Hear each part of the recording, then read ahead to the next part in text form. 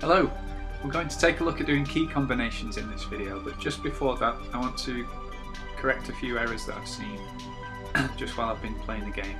The first of which is in the turret class. When we adjusted the perk to allow bonus shots, we didn't actually update the logic of the spreading of the bullets, which resulted in this kind of effect. If I keep pressing the buff to do extra shots, you can see that they only go around clockwise, they don't spread to the left, to the anti-clockwise direction. So I'm going to update the logic here just to include this bonus shots. So I'm going to copy that and just paste it in after this num shoot. So this bit controls the spread, the location of the bullets. I'm just going to paste that in there, save it and check that that works now. So if I just shoot straight up and increase the amount of shots fired, we see we get a nice even spread now. That's much better. Another issue in the last video where we were doing the health bars, if I just find that section here where we update the health bar in the level, this should be an integer really. I know I said it's not too picky about whether it has positive numbers or not, but they should be integers, so I'm just going to round it. I'm going to do math.round and put the whole number in brackets. And you don't really notice that one until you're dead, so we might have to just let the ships kill us. Hopefully we don't get any errors.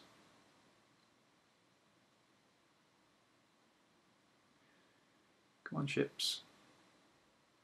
So when we die, we'll go to the game over screen, and it was throwing some problems before. Hopefully they're fixed with that. So the health's going way below 0 here, but we're not getting any errors, that's okay. And what was the final one? It was something else. Yeah, it was in the turret again. It was the shot cooldown. Because of the way we changed the logic to fire faster, this update part where we reduced the shot cooldown by 1 basically meant if we didn't fire for quite a while, we built up a big backlog of shots. So I'm just going to limit the number here. So I'm just going to put if shot cooldown is less than -1. So if it ever gets below -1, we'll just set it to -1. So it can never build up an amount of shots indefinitely. There's no obvious display of that on the screen because the bullets appear on top of each other. Take my word from it, that was happening. Anywho, let's do what we came to do. So we're going to look at doing key combos now, which means hopping back to the key pressed function we did and just changing it ever so slightly. So I'm not actually going to add perks here. I'll comment them out for now, we can move them later. And we don't need the traces anymore, we'll get rid of them. What I am going to do is store the key that was pressed. So I'm going to go to the top and I'm going to make a new array. I'll make this public as well because the perk class might use it. So public var keys of type array. And we'll just set it to be a new array in the constructor here. Where are we? Do it with the rest of them. Keys equals new array. And we'll just stick a comment at the end. An array to hold the last 3 keys pressed.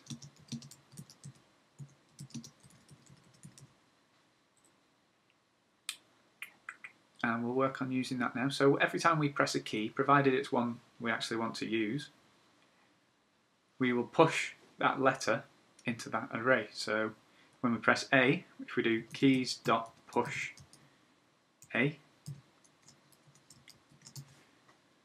and something similar for S and D. So I'm just going to copy that, paste it in both and update the key. So that could be an S and that can be a D.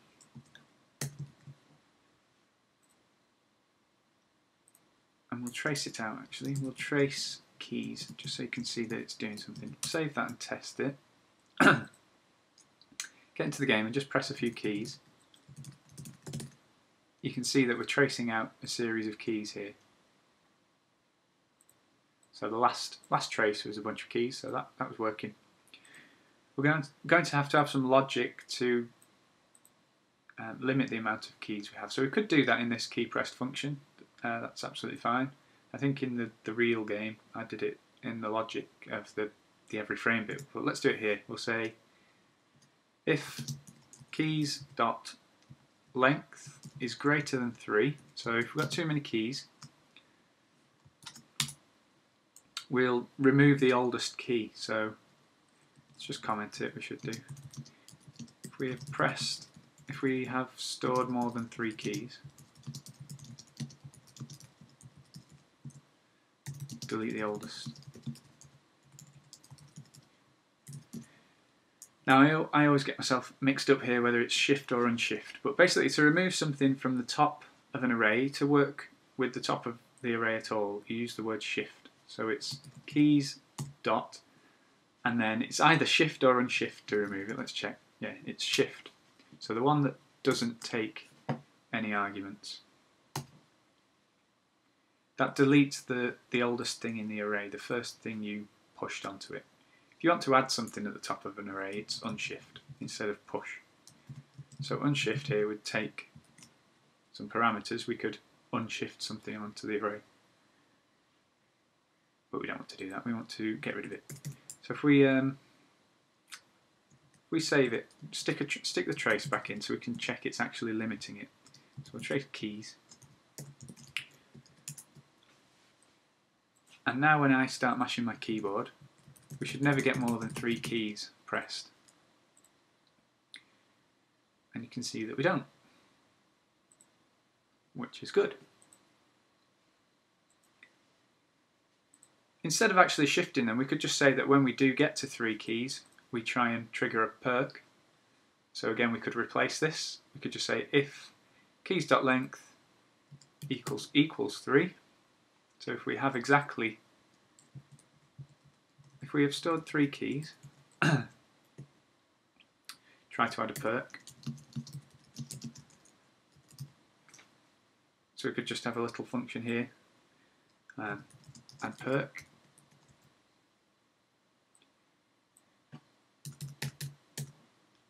Instead of doing it all in this key listener thing. So we could just do that straight underneath. The add perk function doesn't take any arguments. Make it protected. Protected function add perk. And in here we're going to use what's known as a switch statement to allow us to check what was pressed and respond to the many different combinations that are available. It's kind of like a very long if else, if else, if else. It's just a faster way of doing it. So we're going to do switch. Let's just comment it. Set up a switch statement. And in brackets after the word switch, you put the piece of information you want to check against. So in this case, it's keys to string that I want to use, which converts our array into a string representation. So for example, it could be something like that. That would be the result of one of the arrays to a string. And inside a switch statement you use cases, so we'll use the case of, let's say, 3 A's will increase our firing speed, so A. And we just type case and then the particular value we want to test. So this is like saying if keys to string equals AAA, and then you put a colon at the end. Everything under here happens if this is that. And I'm just going to trace one of the old perks here, so increase rate of fire.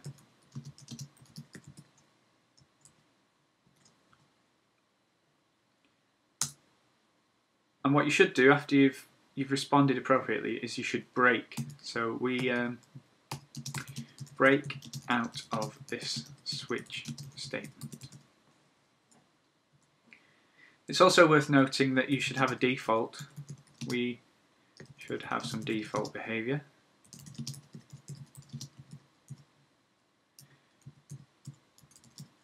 And you do that with the word default. So you type default, do your colon, and this is what would happen by default. So let's trace. That's not a valid combo. Close the switch, save it, cross our fingers. So if I press AAA, we get increased rate of fire. If I press SSS, we get nothing. Oh, because I need to clear the array because it was getting far too big. So at the end of this switch case, we'll just do keys equals new array. We'll just wipe the array.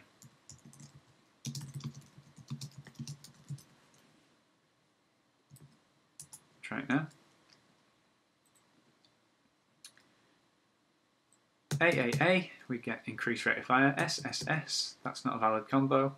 ASD, that's not a valid combo. DDD, go back to AAA, that works. We can't see it though. And that's how a switch works. What we can do now is stack that up to accept different combinations. So if we do case, let's say SSS,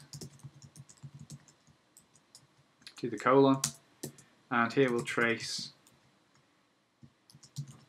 increase amount of shots,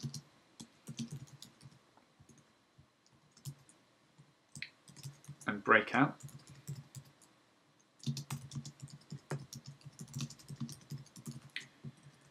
Test it. So AAA and SSS should work.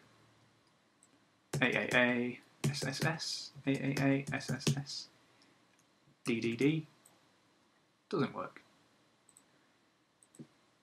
And this is how I structured the perks in the original. If you go back to the start of this video, you can see this code, well, what sort of resembles this code. You can see it passing along the intro of the video. Don't know why I chose that particular bit, but there's your explanation. I'm just going to copy the old buffs, the old perks here. Copy that. Which one was that? That's the bonus firing speed. So instead of this trace, I'll do a new perk. Same with the other one.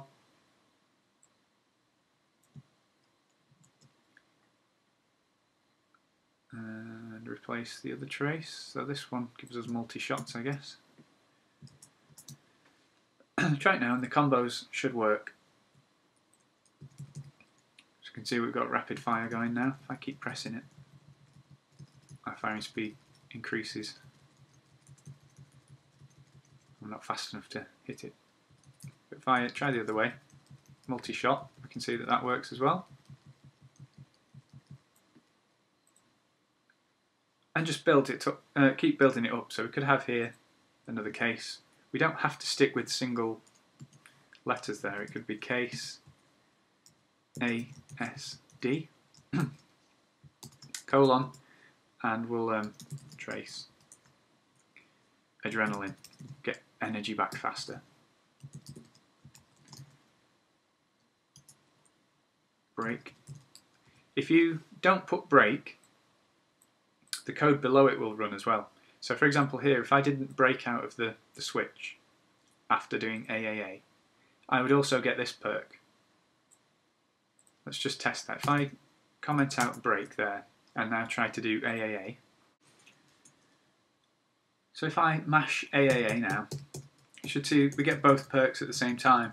And that's because we haven't told it to stop after adding the first one. If I press SSS, we only get the multi-shot one.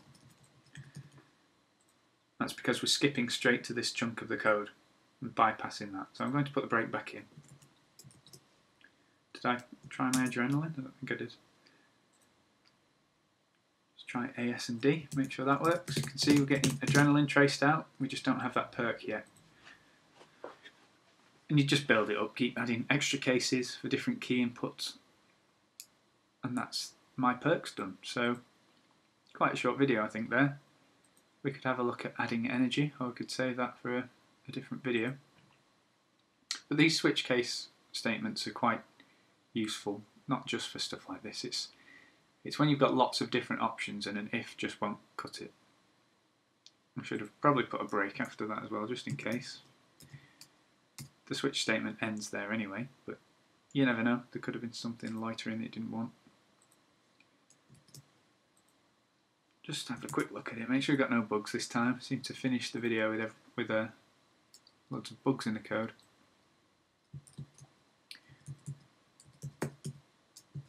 Not getting anything problematic at the top, seems to be firing normally.